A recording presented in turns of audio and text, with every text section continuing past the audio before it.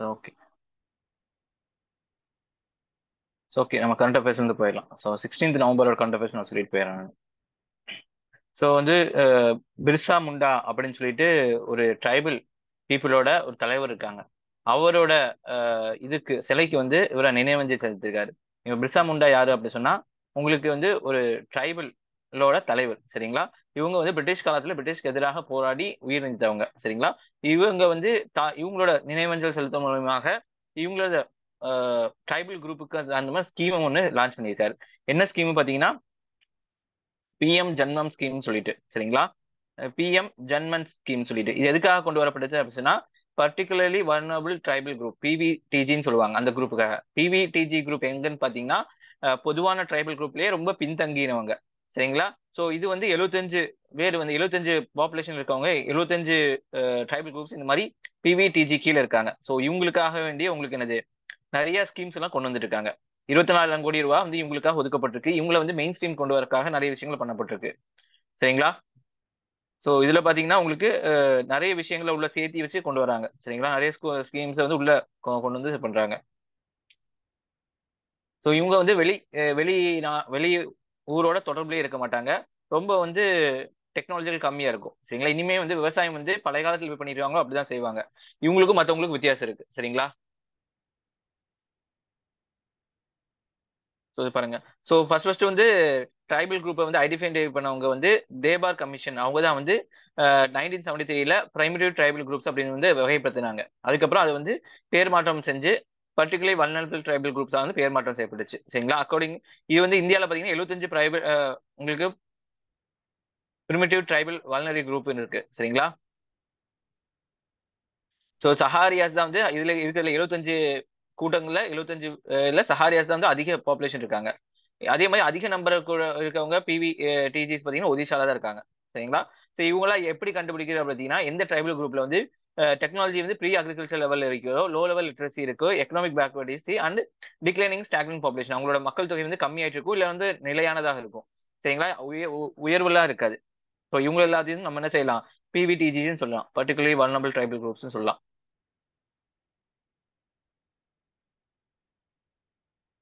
அதே மாதிரி வந்து நடைப்பயணத்தை வந்து வந்து பிஎம் வந்து இந்த ஏரியாக்கள்ல வந்து கொண்டு வந்து போயிருக்காங்க. அதோட நடைப்பயணத்துக்குண்டான பேர் பார்த்தீங்கன்னா விக்சித் பாரத் சங்கல்ப் யாத்ரான்னு சொல்றாங்க சரிங்களா. குந்தூர் டிஸ்ட்ரிக்ட்ல இருந்து வந்து கொண்டு போறாங்க சரிங்களா. இதெல்லாம் ட்ரைபல் டாமினேட்டட் டிஸ்ட்ரிக்ஸ் சரிங்களா. ஸோ அது மட்டும் பார்த்துக்கோங்க. அடுத்து ஐபிஎஃப் இந்தோ பசிபிக் எக்கனாமிக் இது சரிங்களா. ஸோ இதுல வந்து இந்தோ பசிபிக்ல இருந்து ரீஜியன் பிளஸ் வந்து இந்தியா இவங்கெல்லாம் சேர்ந்து வந்து அவங்களுக்குள்ள நெகோசியேஷன் பண்ணிக்குவாங்க அந்த கண்ட்ரிஸ்லாம் சேர்ந்து. 14 கண்ட்ரிஸ் இருக்காங்க. இதுல பாத்தீங்கன்னா உங்களுக்கு 40% குளோபல் ஜிடிபி இந்த கண்ட்ரிஸ்க்கு தான் இருக்கு. 28% குளோபல் கூட்ஸ்ல இந்த வழியில தான் போகுது. ஸோ இந்த இந்தோ பசிபிக் ரீஜனை வந்து யாரோட ஆதிக்கத்துக்கும் இல்லாம ஃப்ரீயா வைக்கிறது தான் இதோட முக்கியமான இது சரிங்களா. ஸோ இது வந்து ஃப்ரீ ட்ரேட் அக்ரிமெண்ட் கிடையாது. இருந்தாலுமே இவங்களுக்கு கீழே வந்து செக்யூரிட்டி நிறைய விஷயங்களை வந்து பேசி முடிவெடுத்துக்குவாங்க. இந்தோ பசிபிக் எக்கனாமிக் ஃப்ரேம்வொர்க் சொல்லுவாங்க ஐபிஎஃப். 13 கண்ட்ரிஸ் பிளஸ் ஃபிஜி சரிங்களா. அடுத்தது பாத்தீங்கன்னா இப்போ ஆன்லைன்ல ஏதாச்சும் ஒரு அப்சின் கண்டென்ட்ஸ் செக்ஷுவல் அபியூசஸ் இப்போ ராஷ்மிகா மந்தானாவோடது உங்களுக்கு ஒரு ஃபேஸை வந்து மாப் பண்ணி ஒரு இதை கொண்டு வந்தாங்கல்ல. ஸோ இப்போ கஜோலோட முடியும் வந்து ஒரு விஷயம் பண்ணியிருக்காங்க. ஸோ இதெல்லாம் வந்து எந்த ஆக்ட் கீழே கொண்டு வந்து தண்டிக்கப்படுவாங்க பார்த்தீங்கன்னா section 67 of information technology act சரிங்களா. இதை பத்தி தான் கொண்டு வராங்க. இது வந்து ஐடி ஆக்ட் 2000 சொல்லுவாங்க. இது கீழே தான் இது இருக்கு சரிங்களா. யூஎனோட சேர்ந்து இது கொண்டு வராங்க சரிங்களா. So section 67 of ID act என்ன சொல்லுது பீனலைசிங் பப்ளிஷிங் obscene இன்ஃபர்மேஷன் ஒரு pornography ஒரு transmission of obscene content in public சரிங்களா. ஸோ இந்த மாதிரி வந்து முகமாற்றியோ இல்லது அந்த செக்ஷுவல் அபியூஸான கண்டென்ட்டை வந்து வெளியிட்டீங்க அப்படின்னா இந்த சட்டத்துக்கு கீழே உங்களுக்கு வந்து சிறை தண்டனை வழங்கப்படும் சரிங்களா. இந்த மாதிரி வந்து அந்த ஐடி ஆக்ட் 2000 கீழே நிறைய வந்து செக்ஷன்ஸ் இருக்கு. ஒவ்வொரு செக்ஷன் என்னென்ன மட்டும் பார்த்து வச்சுங்க. அது வரை விரிங் கொஸ்டின் கேட்காங்க ஏன்னா நிறைய தடவை இந்த இதெல்லாம் சுத்துது. அடுத்து ஐநா ஏஐஎன்ஏ டேஷ்போர்டு ஒன்று வந்து கொண்டு வராங்க. இது பார்த்தீங்கன்னா ministry of urban housing and urban இதில் பார்த்தீங்கன்னா ஒரு டேஷ்போர்டு இப்போ எப்படி நம்ம வந்து ஃபேஸ்புக் தான் ஒரு டேஷ்போர்டு காட்டும் அதே மாதிரி வந்து இது ஒரு டேஷ்போர்டு. இந்த டேஷ்போர்டில் என்ன செய்யப்பட்டிருக்கும் அப்படின்னா எல்லா சிட்டியோட ரேங்கிங்ஸும் இருக்கும். அவங்க எப்படி வந்து எல்லா விஷயங்களும் அந்த ஒரு இப்போ தமிழ்நாட்டில் வந்து திருப்பூர் சிட்டினா திருப்பூர் சிட்டி எப்படி இருக்கு அதே மாதிரி வந்து இந்தியா ஃபுல்லாக இருக்க சிட்டிஸோட ரேங்கிங்ஸ் இருக்கும். ஒவ்வொரு இடத்துலையுமே ட்ரிங்கிங்ல எப்படி கொடுவாங்க வாட்டர் எப்படி யூஸ் பண்றாங்க, நிறைய விஷயங்கள்ல அவங்க வந்து எப்படி கழிப்பிடங்கள்லயும் சரி வேஸ்டேஜ்ல எப்படி மெயின்டைன் பண்றாங்க, இதுக்கு எல்லாத்துக்கும் ரேங்கிங்ஸோட போட்டு வச்சிருப்பாங்க. அவங்க என்னெல்லாம் யூஸ் பண்ணியிருக்காங்க டெக்னாலஜியும் அது வந்து பண்ணியிருப்பாங்க. ஸோ இதை பத்தி பார்த்து மற்ற சிட்டிஸ் வந்து இன்ஃபர்மேஷன் கேதர் பண்ணி அவங்களுக்குள்ள ஒரு காம்படிஷன் கொண்டு வரலாம். இதுல வந்து பாத்தீங்கன்னா political administration structure, finance, planning, citizen centric governance, delivery பேசிக் சர்வீஸ் இதெல்லாம் வச்சு தான் இது பண்றாங்க. அர்பன் லோக்கல் பாடி செய்றாங்க. அடுத்து financial action task force. So இதை பத்தி உங்களுக்கே தெரியும். இவங்க என்ன செய்வாங்க, மணி லாண்டரிங் ட்ரான்ஸ்ஃபர் ஃபினான்ஸ் தடுக்கிறதுக்காக கொண்டு வருவாங்க. இவங்களுக்கு 2 லிஸ்ட் இருக்கு, பிளாக் லிஸ்ட், கிரே லிஸ்ட். சரிங்களா, கிரே லிஸ்ட்ல இருக்கு அப்படின்னு சொன்னா சில கைட்லைன்ஸ் தருவாங்க, அதை ஃபாலோ பண்ணலாம் அப்படின்னு சொன்னா பிளாக் லிஸ்ட் தள்ளிடுவாங்க. பிளாக் லிஸ்ட் தள்ளிட்டாங்க அப்படின்னு சொன்னா உங்களுக்கு சாங்ஷன்ஸ் வந்து உங்க மேல பொருளாதார தடைகள் வந்து விதிக்கப்படும். இது பிளாக் லிஸ்ட்ல யார் இருக்கா, ஈரான், நார்த் கொரியா, அப்புறம் யார் இருக்கா, மியான்மர் இருக்காங்க. சரிங்களா, இந்த எஃப்ஏடிஎஃப் வந்து G7 கண்ட்ரிஸ் வந்து உருவாக்குனது தான். இப்போ 1989 பாரிஸ் சமிட்ல உருவாக்குனாங்க. புரியுதா? ஏதாவது டவுட் இருக்கா? ஓகேவா, இன்னைக்கு கரண்ட் அஃபேர்ஸ் போயிடலாமா?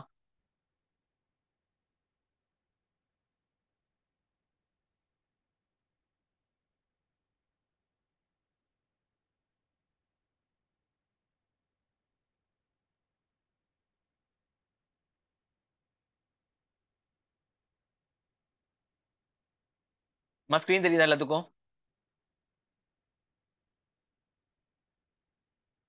ஸ்கிரீன் தெரியுதா? நம்ம ஆடிபிள் விசிபிளா இருக்கனா? சொல்லுங்க.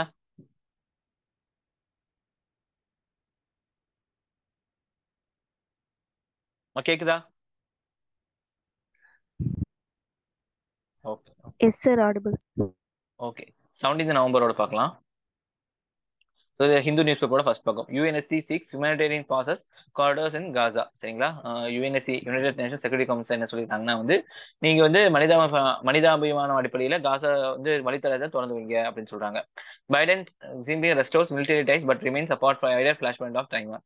டைவான் பார்த்தீங்க இப்போ இந்தியாவுக்கு ஜம்மு காஷ்மீர் இருக்கு. ஒவ்வொரு நாட்டுக்கும் ஒவ்வொரு விஷயம் இருக்கு. அதே மாதிரி தான் வந்து சைனாக்கு பார்த்தா தைவான் ஒரு இடம் இருக்கு. சரிங்களா, ஸோ இவங்க என்ன செய்யறாங்க, தைவான் வந்து எங்களோட சார்ந்ததுதான் அப்படின்னு சொல்லுவாங்க. ஆனா தைவான் வந்து இண்டிபெண்டா இருக்கும் அப்படிங்கிற சொல்ற மாதிரி வச்சிருப்பாங்க. சரிங்களா, ஸோ சைனாக்கும் யூஎஸ்லயும் வந்து சைனாவோட நிலைப்பாடுக்கும் யூஎஸ் நிலைப்பாடுக்கும் வித்தியாசம் இருக்கு. சரிங்களா, சைனா வந்து ஒன் நேஷன் பாலிசின்னு சொல்லுவாங்க, யூஎஸ் வந்து 2 நேஷன் பாலிசி. ஸோ தைவானை தனியாக அங்கீகரிப்பாங்க. ஸோ இதுல வந்து பேச்சுவார்த்தை இல்லாத மாதிரி சொல்றாங்க. இதுல வந்து ஹிஸ்டரி படிக்கும்போது உங்களுக்கு சொல்லித்தரேன் நான். ஸோ இந்தியா வந்து ஃபைனல்ஸ் போயிருச்சு. நேற்று south Africa தோத்துருச்சு. Virat the top, Amul western quality, countries and reputation on the line will probe Cyprus president. அதெல்லாம் பார்த்துங்க. India to ஹாஸ்ட் second voice of global south submit today. சரிங்களா, ஸோ பிஎம் மோடி சேர் இனாகுரல் செஷன். ஃபர்ஸ்ட் வந்து பார்த்தீங்கன்னா India will ஹாஸ்ட் voice of global submit with focus on sharing the members of the key outcomes achieved in various G20 meeting during India பிரசன்சி of this grouping. சரிங்களா, India வந்து கடைசியா வந்து G20 வந்து வெற்றிகரமாக இந்தியாவில் நடத்தி செயல்படுத்தாங்க. ஸோ இதுல வந்து என்ன அவுட்கம் இருக்குங்க டிஸ்கஸ் பண்ண போறாங்க. ஸோ குளோபல் சவுத் சமிட்ல பாத்தீங்கன்னா நிறைய விஷயத்த பேசுவாங்க. சரிங்களா, இல்ல உலகளாவியத்துல என்னெல்லாம் பிரச்சனை இருக்கு, எக்கனாமிக் பிரச்சனை எல்லாம் பேசுவாங்க. ஃபர்ஸ்ட் எடிஷன் பாத்தீங்கன்னா இந்தியாவில தான் ஹோஸ்ட் பண்ணப்பட்டிருக்கு, விர்ச்சுவல் மீட்டிங். சரிங்களா, விர்ச்சுவல் என்னது, ஆன்லைன் மூலியமா 2023 ஜனவரியில. Submit brought together 125 countries of global south to share the perspective and priorities of common platform. சரிங்களா, சவுத்ல இருக்கிற கண்ட்ரீஸ் எல்லாம் வந்து சேர்ந்து இது பண்ணியிருக்காங்க. அபவுட் குளோபல் சவுத் பாத்தீங்கன்னா it is imaginary boundary line. சரிங்களா, கண்ணுக்கு தெரியாத ஒரு பவுண்டரி லைன். சரிங்களா, running from Rio Grande into the gulf of Mexico across Atlantic ocean. இதான். சரிங்களா, ஸோ இங்க இருந்து ஒரு தான் இதெல்லாம் சவுத். சரிங்களா, இது சவுத் நேஷன் சொல்லுவாங்க, இது நார்த் நேஷன் சொல்லுவாங்க. யாரும் பிரிக்கல, இமேஜின் லைன். ஸோ இங்க இருக்கிற நாடுகள்லாம் சேர்ந்து வந்து இப்போ கூட்டமைப்புல வந்து பேசிட்டு இருக்காங்க. சரிங்களா, ஸோ கேட்பாங்க நார்த் சவுத் எப்படி டிவைட் பண்றாங்க, எங்கெல்லாம் போகுது அப்படின்னு சொல்லி கேட்கறதுக்கு வாய்ப்பு இருக்கு. சரிங்களா, Rio Grande into the gulf of Mexico across Atlantic ocean through Mediterranean C and other vast extends of central Asia to Pacific ocean இது வரும். சரிங்களா, இங்க பாத்தீங்கன்னா இந்த கண்ட்ரீஸ்லாம் வந்து கனெக்ட் பண்ணி பார்த்தோம் அப்படின்னா ஹையர் ஜிடிபி பெர் கேபிட்டா வந்து நார்த் ஹெமிஸ்பியர்ல தான் இருக்கு. அந்த majority of the poor countries concentrate south line. சரிங்களா, இப்போ பார்த்தாலே தெரியும் இங்கெல்லாம் நார்த் அமெரிக்கா, யூரோப் இங்கெல்லாம் வந்து ரொம்ப ரிச் கண்ட்ரீஸ் இருக்கும், இங்கெல்லாம் புவர் கண்ட்ரீஸ் இருக்கும். சரிங்களா, global south is denote mix of political, geopolitical, economical commonalities between nation and is not a geographical as two largest countries China and India lies entirely in northern hemisphere. சரிங்களா, so இந்தியாவும் China வந்து நார்த்ல இருக்கிறதுனால மட்டுமே வந்து இவங்க நார்த்தா பிரிக்கல. சரிங்களா, தேர் primarily considered developing countries but also include China and severe wealthy nation of Gulf states. எல்லாத்தையும் சேர்ந்து தான் வந்து சொல்றாங்க அப்படின்னு சொல்றாங்க.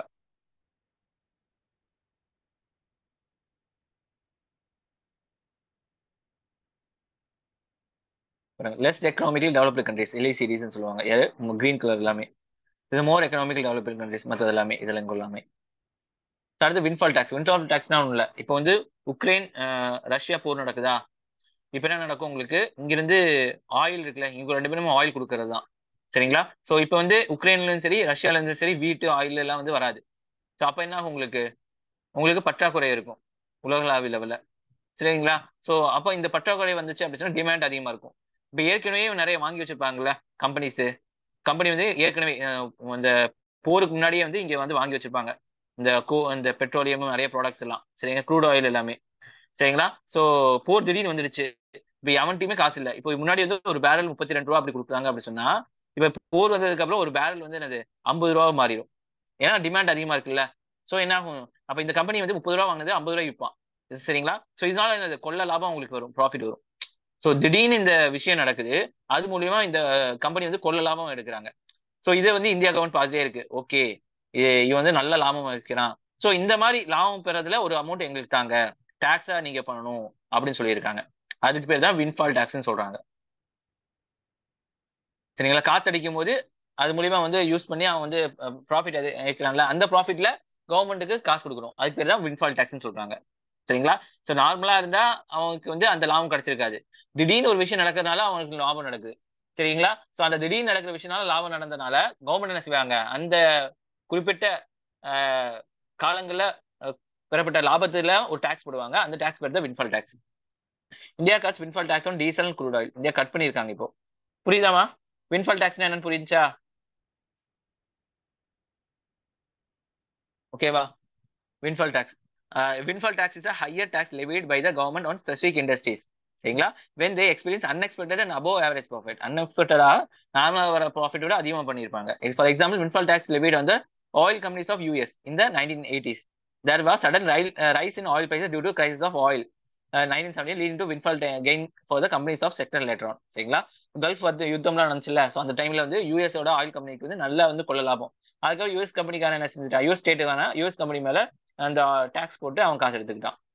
Propose to redistribute excess profit in one area to raise funds for greater social good. ஏன் இவன்ட்ட வந்து பண்றாங்க அப்படின்னா, அவன்கிட்ட இருந்து வாங்கி மக்களுக்கு நல்லது செய்யறதுக்காக பண்றாங்க. Introduction of windfall tax in India பாத்தீங்கன்னா, to address shortage of energy products on domestic market, Indian government added special additional excise duty on export of gasoline, diesel, known as the windfall tax on July 1st, 2022. இந்தியால பாத்தீங்கன்னா gasoline மேல வந்து additional excise duty பண்ணியிருக்காங்க. சரிங்களா? ப்ரோஸ்னா இது positive point என்ன பாத்தீங்கன்னா revenue generation. இதனால வந்து அதிகமான காசு இந்தியாவுக்கு வரும். Windfall taxes can provide government with an significant source of additional revenue கிடைக்கும் during the periods of excessive profits where can be use to fund of public services infrastructure project social welfare programs. இது மூலியமா கிடைக்கிற காசை வந்து நல்லது செய்யறதுக்காக India government வந்து use பண்ணுவாங்க அப்படின்னு சொல்றாங்க.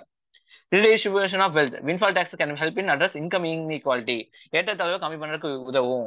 By capturing excessive profit and redistributing them to benefit of wider population. Discouraging excessive profiteering. சரிங்களா?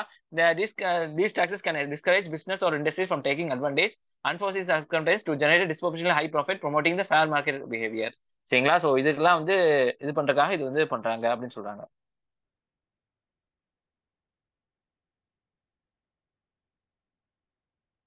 கான்ஸ் பார்த்தீங்கன்னா டிஸ்கரேஜ் இன்வெஸ்ட்மெண்ட். ஸோ ஓகே, இந்திய நாடு வந்து அதிகமா வந்து இந்த மாதிரி பண்றாங்க, நாளைக்கு நம்மளுக்கு லாபம் வந்துச்சுன்னா நம்ம மேலே டாக்ஸ் போடுவாங்க, அதனால இந்தியாவுக்கு உள்ள போயிடக்கூடாது அப்படின்னு சொல்லி நினைக்கிறதுக்கான வாய்ப்பு இருக்கு.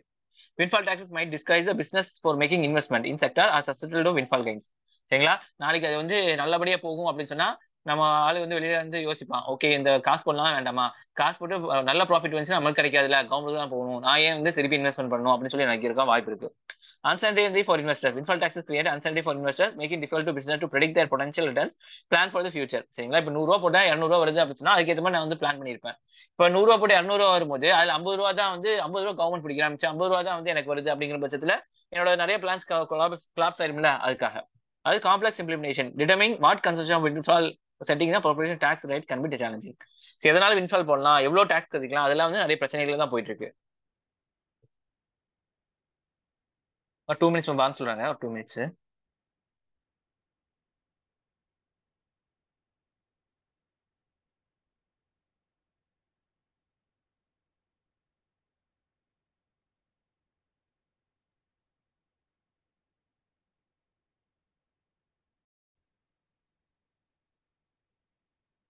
ஓகே.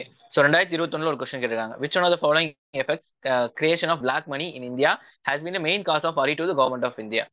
சரிங்களா, பிளாக் மணி வரதுனால என்னெல்லாம் எஃபெக்ட் இருக்கும், அது ஏன் இந்த கவர்மெண்ட் வந்து எந்த வகையில் பாதிக்கும் அப்படின்னு சொல்லியிருக்காங்க. First option diversion of resources to purchase real estate investment in luxury housing. சரிங்களா, இப்போ வந்து என்ன ஆகுது, உங்களுக்கு கவர்மெண்ட் வர காசை வந்து நிறைய இடத்துல வந்து ரியல் எஸ்டேட்ல போடுறாங்க. Investment unproductive activities purchase of precious stones and jewellery gold extra. So black money வச்சு என்ன செய்யறாங்க, ப்ரொடக்டிவான ஒர்க்கே செய்ய மாட்டேங்கிறாங்க, நிறைய வாங்கி வாங்கி சேர்த்து வச்சுக்கிறாங்க. அடுத்து large donation to political parties and growth of regionalism. இதனால என்ன ஆகுது அப்படின்னா நிறைய டொனேஷன் போகுது பிளாக் மணி மூலியமாக. அதனால இந்த நேஷனல் லெவல் பார்ட்டி விட ரீஜனல் பார்ட்டி வந்து ரொம்ப இதாகுது. அது loss of revenue state of extend due to tax evasion. நிறைய வந்து வரி ஏய்ப்பு நடக்குது அப்படிங்கிற மாதிரி சொல்றாங்க. ஸோ எல்லாமே கரெக்டான ஆன்சர் தான். ஆனா இருக்கிறதுல பெஸ்ட் கவர்மெண்ட் ஆஃப் இந்தியா எதை வரி பண்ணுது அப்படின்னு சொன்னா இந்த 4வது பாயிண்ட் தான் வரி பண்ணும். சரிங்களா, இப்போ கவர்மெண்ட்டுக்கு வந்து பிளாக் மணினா என்னதுமா, உங்களுக்கு மணி லாண்டரிங் பண்ணி பிளாக் ஒயிட் பிளாக் மணினா டாக்ஸ் கட்டாத மணி தான் பிளாக் மணின்னு சொல்லுவாங்க. இப்போ 100 ரூபா வச்சிருக்கேன் அப்படின்னு சொன்னா அது 10 ரூபா டாக்ஸ் கட்டிட்டேன் அப்படின்னு சொன்னா மிச்சம் 90 ரூபா வந்து வந்து உனக்கு ஒயிட் மணி. இல்ல 100 ரூபாவை நீ அப்படியே வச்சிருந்த அப்படின்னு சொன்னா அதுக்கு பேர் தான் பிளாக் மணின்னு சொல்லுவாங்க. புரியுதா? சோ இப்படிதான் கொஸ்டின்ஸ் இருக்கும், எல்லாமே கரெக்டான ஆப்ஷனா தான் இருக்கும். ஆனா நீங்க நல்லா படிச்சு எக்கனாமிக்கலா கான்செப்ட் படிச்சா மட்டும் தான் ஆன்சர் பண்ண முடியும். புரியுதா? சோ சும்மா வெறுமனே பார்த்தா இந்த 3ல எது வேணா டிக் பண்ணிட்டு போகலாம். சரிங்களா, பெஸ்ட் ஆன்சர் பார்த்தீங்கன்னா டி தான் ஆன்சர். புரியுதா?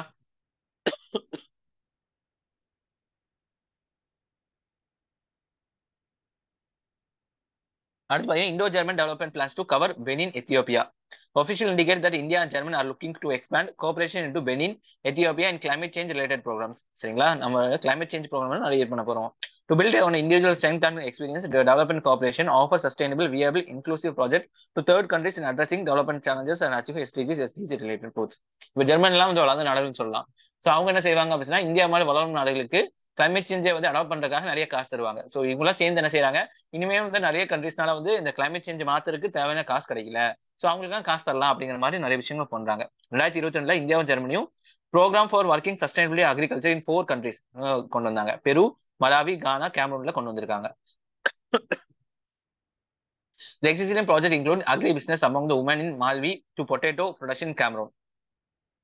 சரிங்களா, மலாவியில வந்து அக்ரி பிசினஸும் பொட்டேட்டோ ப்ரொடக்ஷன் கேமரூன்லயும் கொண்டு வந்தாங்க. எத்தியோப்பியில வந்து key partner for India in African continent has opted increasing engagement after conclusion of civil war in November last year. எத்தியோப்பியில வந்து இந்தியா வந்து நிறைய விஷயம் பண்ணியிருக்காங்க. எத்தியோப்பியா பாத்தீங்கன்னா லேண்ட் ஆஃப் கண்ட்ரிஸ். சரிங்களா, east Africa, north and eastern ஹெமிஸ்பியர்ல இருக்கு. பார்டரிங் கண்ட்ரி பாத்தீங்கன்னா எரித்ரியா, டிஜிபோட்டி, Somalia, Kenya, south சூடான்ல இருக்கு. சரிங்களா, ஸோ பெனின்ங்கிறது வெஸ்ட் ஆப்பிரிக்கா இருக்கு, நார்த் அண்ட் ஈஸ்டர்ன் ஹெமிஸ்பியர்ல இருக்கு of the earth. Bordering countries Niger, நைகேரியா, Togo, Burkina Faso. சரிங்களா, எத்தியோப்பியா இங்க இருக்கு, பெனின் இங்க இருக்கு. சரிங்களா, டோகோ கேபிட்டல். எத்தியோப்பியால வந்து அடிஸ் அபடா வந்து கேபிட்டல். ஸோ இதெல்லாம் பார்த்து வச்சுங்க, எங்க இருக்கு, எந்த கான்டினென்ட் இருக்கு, பக்கத்துல என்ன ஓஷன் இருக்கு, அதெல்லாம் முக்கியம். இப்படிதான் கொஸ்டின்ஸ் கேட்பாங்க உங்களுக்கு. அடுத்த Asia Pacific economic cooperation forum வந்து கொண்டு வந்திருக்காங்க 2023. சரிங்களா, raise meeting to begin San Francisco United ஸ்டேட்ஸ்ல வந்து கொண்டு வராங்க. APEC is a regional economic forum that was established 1989 கொண்டு வந்திருக்காங்க. ஏன் பாத்தீங்கன்னா leverage the growing independence of Asia Pacific, create a greater prosperity region people through the regional economic integration ஓட கொண்டு வராங்க. இட் இஸ் 21 மெம்பர் எக்கனாமிஸ் இருப்பாங்க. இதுல வந்து 2.95 பில்லியன் பீப்புள் இருப்பாங்க. 62% ஆஃப் வேர்ல்ட் ஜிடிபில இந்த கண்ட்ரீஸ்ல இருக்காங்க. 48% வேர்ல்ட் ட்ரேட் இங்கே நடக்குது.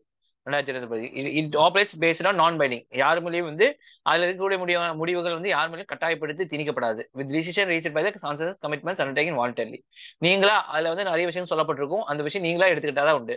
இல்ல நீங்க இதுதான் எடுக்கணும் அப்படின்னு சொல்லி இது இல்லை. ஆனா பாரிஸ் அக்ரிமெண்ட் ஒன்று இருக்கு. அதுல பாத்தீங்கன்னா அதுல இந்த மாதிரி நீங்க வந்து கம்மி பண்ணணும், உங்களோட கோலை கம்மி பண்ணணும்னு சொன்னா எல்லா நாளும் கோவில கம்மி பண்ணி தான் ஆகணும் பைண்டிங். ஆனா இங்கே அந்த மாதிரிலாம் இல்ல. சரிங்களா, மெம்பர்ஷிப் பாத்தீங்கன்னா ஆஸ்திரேலியா, புருனே, நியூசிலாந்து, இதுல பாத்தீங்கன்னா தைவான், இது எல்லாமே இருக்காங்க. இவங்க இந்தியா இஸ் நாட் மெம்பர், இது முக்கியம். 21 members of APEC termed as economies. Rather than countries are member of PECA, state and economic issue focus in group. சரிங்களா, it reflecting Taiwan and Hong Kong attend APEC meeting as a distinct entities, even though China as the part of the China, not independent entities.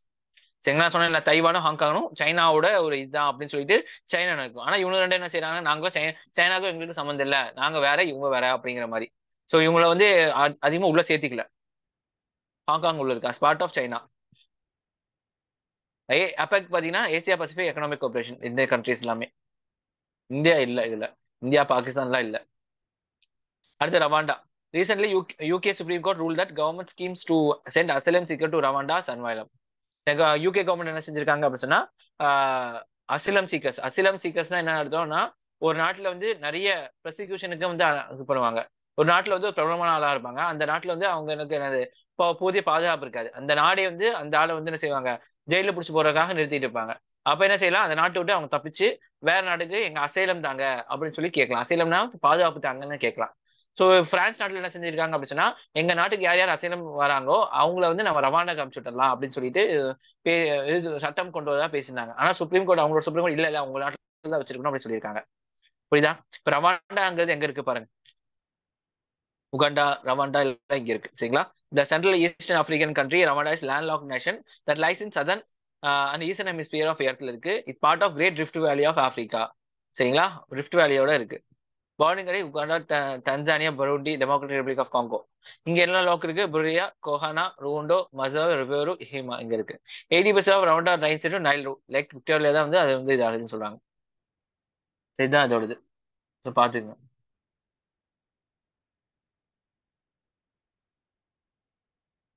South Sudan, Sudan, white Nile river இங்க இருக்கு, blue Nile river, Nile river இங்க இருக்கு, gift இங்க இருக்கு, Ritz இங்க இருக்கு. So இதெல்லாம் பாருங்க. எத்தியோப்பியா, கிராண்ட் எத்தியோப்பியன் ரெனைசா டேம் இங்க இருக்கு. So Ethiopia landlock country in west Africa. லேண்ட்லாக்டா? ஆமா.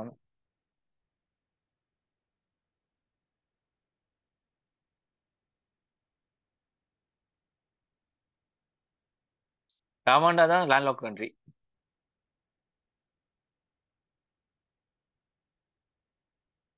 எத்தியோப்பியா லேண்ட்லாக் கண்ட்ரி, ஆமா. பாருங்க, இங்கதான் எத்தியோப்பியா இருக்கு. லேண்டு தானே ஃபுல்லா.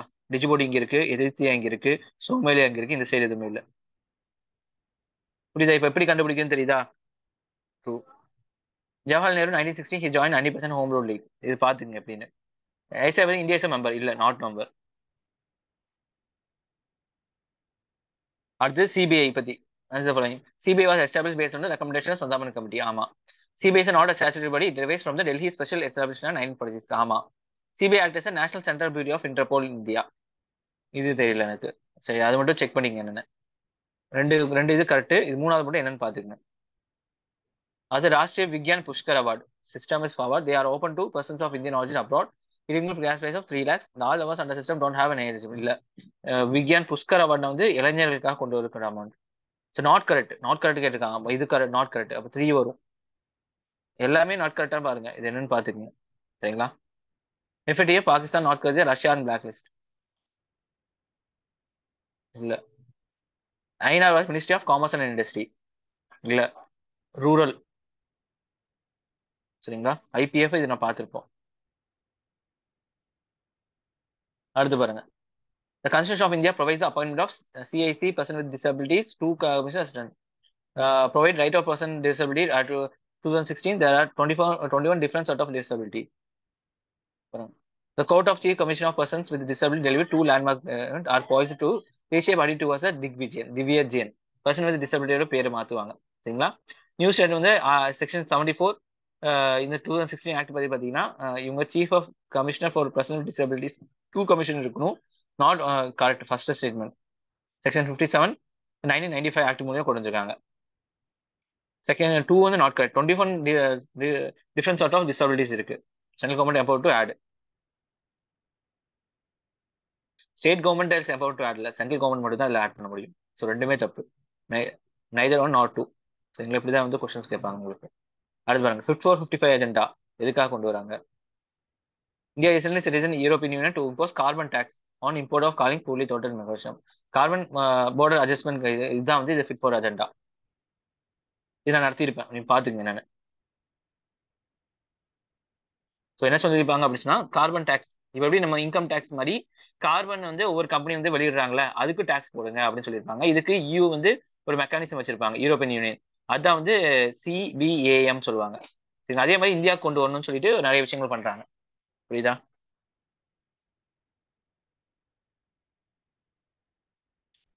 ஏதாச்சும் டவுட் இருக்கா? ஓகேவாமா? எனக்கு தொண்டை கொஞ்சம் பிரச்சனை இருக்கு.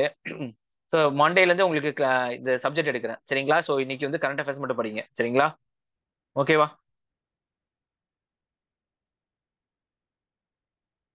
ஓகேவாமா? Okay, okay, sir. தேங்க்யூமா. ஓகே, தேங்க்யூமா. அஸ்ஸலாமு அலைக்கும். தேங்க்யூ.